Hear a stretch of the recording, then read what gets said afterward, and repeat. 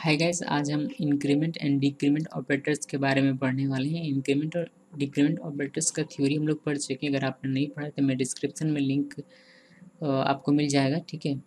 तो वहाँ से आप इसका थ्योरी पढ़ सकते हैं। फिर मैं जस्ट एन इंट्रोडक्शन आप लोगों को थोड़ा सा रिमाइंड करा देना चाहता हूँ कि इंक्रीमेंट एंड डिक्रीमेंट ऑपरेटर क्या होता है, ठीक है। जैसे कि आप लोग देख रहे हैं, इंक्रीमेंट डिक्रीमेंट ऑपरेटर हम लोग को 4 टाइप्स दिख रहे हैं। पहले प्लस प्लस ए, यह ऑपरेटर क्या करता है, पहले ए के वैल्यू को 1 से इंक्रीज़ करता है, उसके बाद उसकी न्यू वैल्यू को यूज़ करता है, ठीक है। इसका मतलब क्या हुआ कि अगर ए का वैल्यू 5 है तो उसको पहले इंक्रीज़ करेगा 1 से, यानी कि उसको पहले 6 बनाएगा, उसके बाद 6 जो न्यू वैल्यू आया उसको यूज़ करेगा आगे के प्रोसेस में।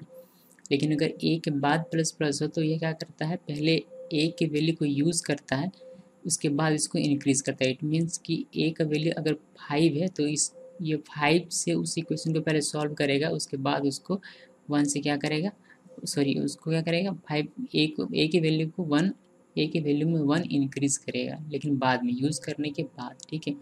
इसी तरह डिक्रीमेंट ऑपरेटर है, डिक्रीमेंट ऑपरेटर सेम वही रूल फॉलो करता है, बस जैसे ये इंक्रीज़ करता था वैसे ही ये डिक्रीज़ करता है, ठीक है। इट मीन्स कि अगर नेगेटिव नेगेटिव पहले है, बी के पहले है, तो ये क्या करता है, पहले इसको डिक्रीज़ करेगा 1 से, उसके बाद उसके न्यू वैल्यू को यूज़ करेगा। और अगर बी के बाद नेगेटिव नेगेटिव है, माइनस माइनस का साइन है, तो ये पहले बी के वैल्यू के यूज़ करेगा, उसके बाद उसको डिक्रीज़ करेगा 1 से, ठीक है। अभी लगता है, मुझे नहीं लगता कि आप लोगों को ज़्यादा कुछ समझ में आया होगा, लेकिन अभी हम लोग प्रैक्टिकल करेंगे तो इसके बारे में हम लोग को अच्छी जानकारी मिलेगी। चलिए हम लोग कोडिंग में आते हैं।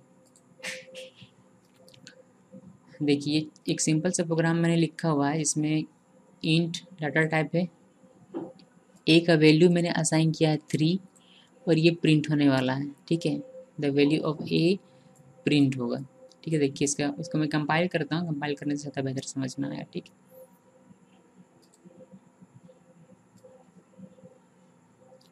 ये मैंने कंपाइल किया, इसका वैल्यू क्या है, the value of A is 3। Obviously ये 3 ही आना था क्योंकि इस पर कोई चेंजेस नहीं की गई, इसमें इस कोड में कुछ भी ऐसा नहीं किया गया है जिससे कि ये 3 से 4 हो जाए, 5 हो जाए, 6 हो जाए, या फिर कुछ हो रहा है।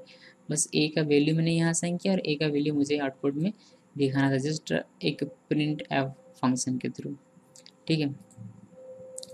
लेकिन अभी मैं इसमें थोड़ा सा चेंज करने वाला हूँ। अभी मैं इसमें क्या करने वाला, इंक्रीमेंट ऑपरेटर ऐड करने वाला। इंक्रीमेंट ऑपरेटर हम लोग पहले कौन सी ऐड करेंगे, प्लस प्लस ए, ठीक है। जब हम लोग ये इंक्रीमेंट ऑपरेटर हम लोग ऐड करते हैं, हम लोग जानते हैं कि क्या होता है, ए को ये 1 से इंक्रीज़ करेगा, यानी कि अगर 3 है ए का वैल्यू तो ए को अब ये क्या बनाएगा, 4 बना देगा। तो इसे कंपाइल करके हम लोग देख लेते हैं। देखिए यहाँ हम लोगों ने कंपाइल किया था, हम लोग द वैल्यू ऑफ ए क्या मिल रहा है, 4 मिल रहा है, यानी कि 3 को ये 1 से इंक्रीज़ कर दिया, ये 4 मिल रहा है, ठीक है। अभी इसको हम लोग क्लोज करने वाले हैं, ठीक है। क्लोज कर दिया मैंने, यहाँ मैं एक नया न्यू लाइन क्रिएट कर देता हूँ ताकि हमें ठीक से दिखे, ठीक है। अभी मैं क्या करने वाला हूँ, सेकेंड जो इंक्रीमेंट का था उसको मैं यहाँ लिखने वाला हूँ, यानी कि ए के बाद प्लस प्लस, फिर मैं इसको कंपाइल करूँगा। इसको जैसे मैंने कंपाइल किया मुझे रिजल्ट सेम मिल रहा है, यानी कि the value of A equals to 4। पहले भी जब मैंने इसके पहले प्लस प्लस लिखा तब भी मेरा ए का वैल्यू क्या आया था, 4 ही आया था, और ए के बाद मैंने जब प्लस प्लस लिखा है तो भी ए का वैल्यू कितना आ रहा है, 4 ही आ रहा है। तो इसमें क्या कोई मुझे डिफरेंस नज़र नहीं आ रहा कि ए के पहले प्लस प्लस लिखो या फिर ए के बाद प्लस प्लस लिखो, आउटपुट तो सेम आ रहा है, ए का वैल्यू 4, ये 1 से इंक्रीज़ कर रहा है, लेकिन ऐसा नहीं है। मैं आप लोगों को डिफरेंस बताना चाहता हूँ कि इन दोनों में डिफरेंस क्या होता है। मैं सिर्फ बोलूँगा नहीं, बल्कि आप लोगों को करके दिखाऊंगा कि इसमें क्या डिफरेंस है, जो आप लोगों को साफ साफ क्लियर नज़र आएगा, ठीक है। कोड्स मैंने पहले से लिख कर रखा हुआ ताकि ज़्यादा टाइम कंज्यूम ना हो कोड्स लिखने में, इसलिए जस्ट कॉपी पेस्ट करने वाला हूँ, ठीक है। इसको हम लोग कॉपी पेस्ट कर लेते हैं यहाँ से।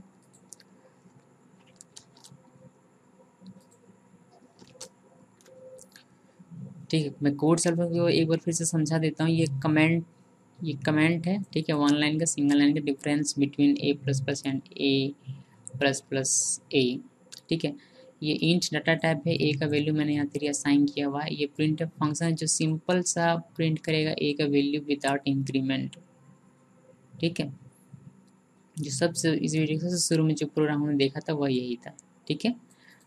उसके बाद मैंने यहाँ एक इंक्रीमेंट डाला हुआ है प्लस प्लस ए का, ठीक है। उसके बाद मैंने यहाँ कुछ और कोड्स लिखे हुए हैं। ठीक है, चलिए इसको हम लोग देखते हैं कि इससे क्या होता है। जब मैं इसको कंपाइल करूँगा तो आप लोगों को और बेहतर तरीके से समझ में आएगा। ठीक है, चलिए इसको पहले हम लोग कंपाइल कर लेते हैं। हम लोग देखते हैं कि क्या ए का क्या क्या वैल्यू आता है। तो देखिए कि हमने लिखा हुआ है the value of A1, the value of A2 और द वैल्यू ऑफ A3, 4, 5, 6 इसी तरह करके। ठीक है, तो कंपाइल करते हैं इसको। चलिए मैं इसको थोड़ा सा स्क्रॉल अप कर लेता हूँ ताकि कोड्स देखने में और समझाने में मुझे कोई दिक्कत ना। तो पहले हम लोग ये देखते हैं number 1, printf function the value of A1। A1 क्या है हमारा 3।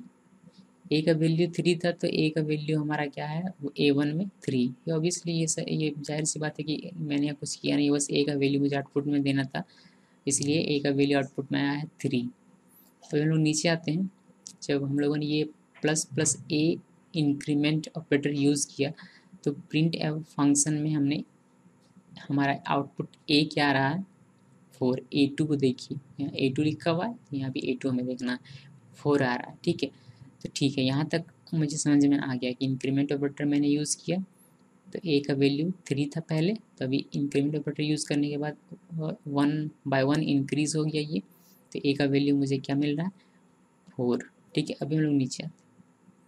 ठीक है, A3 में क्या दिख रहा है, A3 में हम लोग को दिख रहा है, मैं थोड़ा सा ऊपर कर लेता हूँ। ठीक है, क्लियर दिखेगा हम लोग को। A3 में क्या दिख रहा है, A3 में हमें दिख रहा है 5। क्यों, क्योंकि यहाँ यहाँ ये जो था पहले यहाँ तक क्या था हमारा ए का वैल्यू 3 सॉरी 4 था। ठीक है, 4 क्यों था, क्योंकि ये 3 यहाँ तक 3 था। इसके बाद जब हमने प्लस प्लस ए यूज़ किया तो ये इंक्रीज़ कर दिया, 3 को बाय 1 से इंक्रीज़ करके इसको क्या बना दिया 4। ठीक है, उसके बाद जैसे हम मैंने इस प्लस प्लस ए को इंक्रीज ए प्लस प्लस ए क्या करता है इंक्रीज़ कर देता है, ए के वैल्यू को इंक्रीज़ करके उसका आउटपुट दिखाता है, यानी कि 4 यहाँ तक था तो इसको इंक्रीज़ करके ये क्या बना दिया 5। देखिए A3 में हमारा वैल्यू कितना आया है 5। ठीक है, फिर एक स्टेप और हम लोग नीचे आते हैं।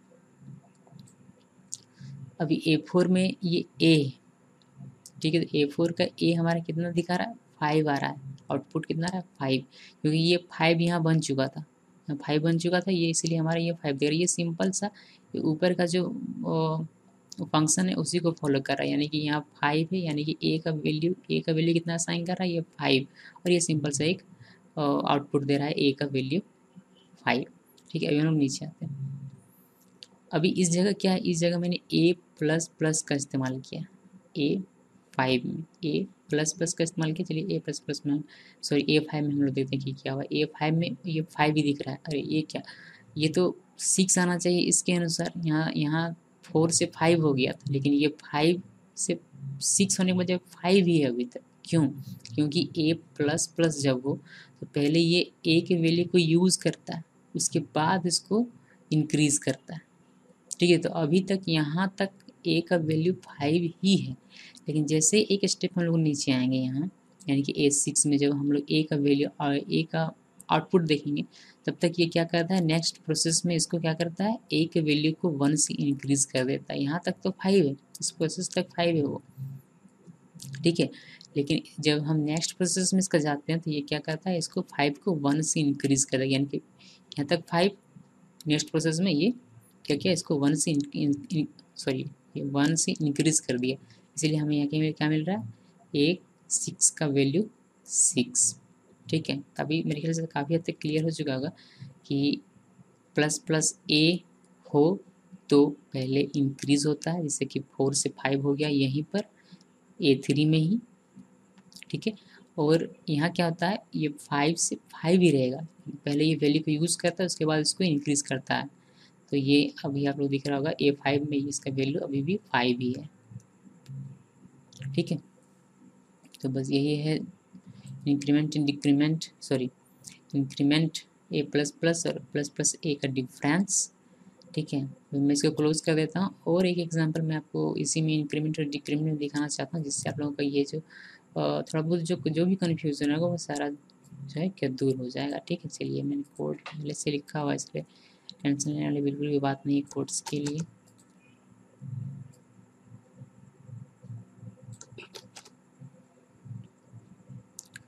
हाँ जी, तो ये छोटा सा एक इक्वेशन है, ठीक है। कोड में पहले आप लोगों को समझा देता हूँ। मैंने यहाँ इंट डाटा टाइप यूज़ किया है। ए का वैल्यू असाइन किया है मैंने 3 और बी का वैल्यू असाइन किया है मैंने 2 और और ये एक वेरिएबल है टोटल, ठीक है।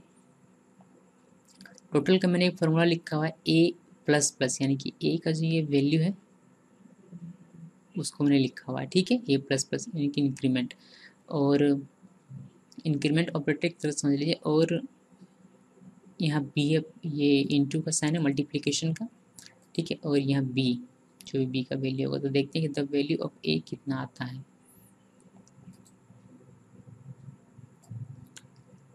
चलिए, यहाँ क्या दिख रहा है हम लोग को, the value of A 6।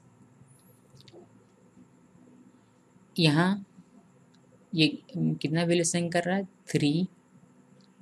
3 assign करने के बाद ये 2 से इसको मल्टीप्लाई कर रहा है, यानी कि 3 मल्टीप्लाई बाई 2 इक्वल्स टू 6, ठीक है। अभी हम लोग इसको कट कर देते हैं। अभी मैं ये प्लस प्लस हटाकर इसके आगे करूँगा। उसके बाद अभी हम लोग इसको कंपाइल करते हैं, देखते हैं क्या आता है। अभी देखिए, अभी इसका आउटपुट कितना आ रहा है, 8। क्यों? क्योंकि ये प्लस प्लस आगे आने की वजह से ये क्या हुआ, ये पहले इंक्रीज किया, 3 को 4 बना दिया, पहले इंक्रीज कर दिया 1 से, उसके बाद आगे के प्रोसेस को फॉलो कर रहा है। पहले वाले में क्या था, पहले वाले में इसको इंक्रीज नहीं किया था, पहले 3 को ए के वैल्यू 3 ही असाइन करके उसको 6 बनाया पहले वाले में। लेकिन अभी क्या कर रहा है, अभी इसको पहले इंक्रीज कर दे रहा है, उसके बाद उसको मल्टीप्लाई कर रहा है। तो यही मेरा था इंक्रीमेंट ऑपरेटर। आई होप कि सभी को समझ में आया होगा। Thanks for watching this video.